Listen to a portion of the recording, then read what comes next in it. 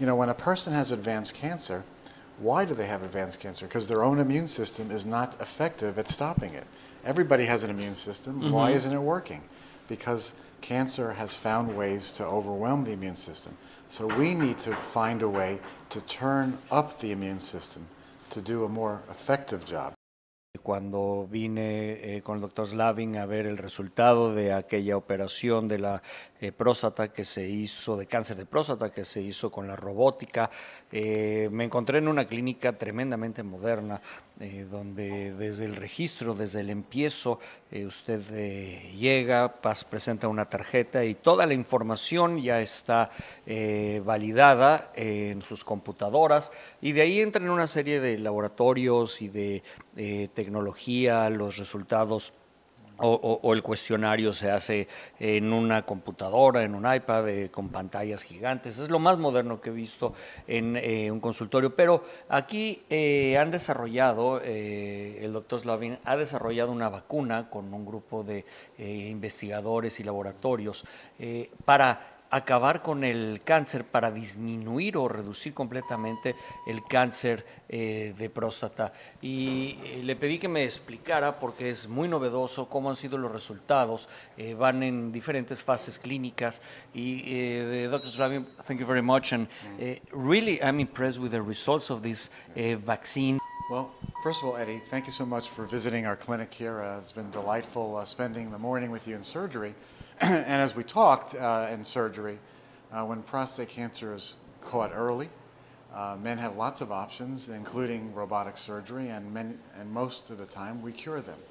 But for many, many men, cancer is caught too late, either because they didn't get checkups or for whatever reason, or they have a more advanced form. And once the cancer spreads, the current treatments we have available are not as good at curing cancer. And so we've been working very hard for almost a decade now, looking to develop advanced therapies using technologies that were developed here in the Texas Medical Center. And in 2001, 2002, I started working on this technology that allows one to activate the immune system to attack cancer.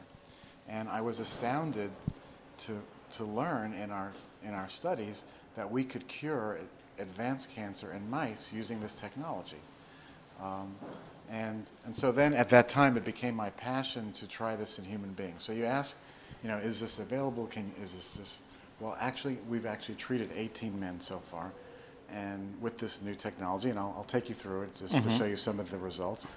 Normally, these two types of cells interact in the lymph node to stimulate an immune response. This blue cell is called CD4 cell, and this cell is called a dendritic cell. And if you look magnified, what happens when these two cells touch, the CD4 cell docks with the dendritic cell, and it has like 3 proteins together on the surface, and it gathers these up.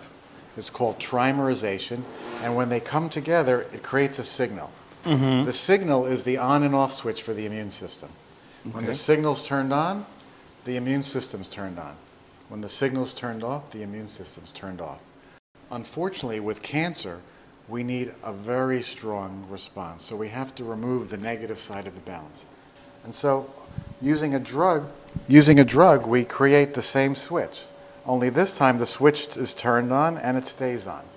And it can stay on for hours or days.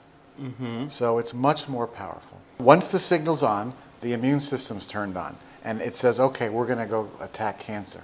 While in nature, it goes on and off, on and off. It doesn't stay on.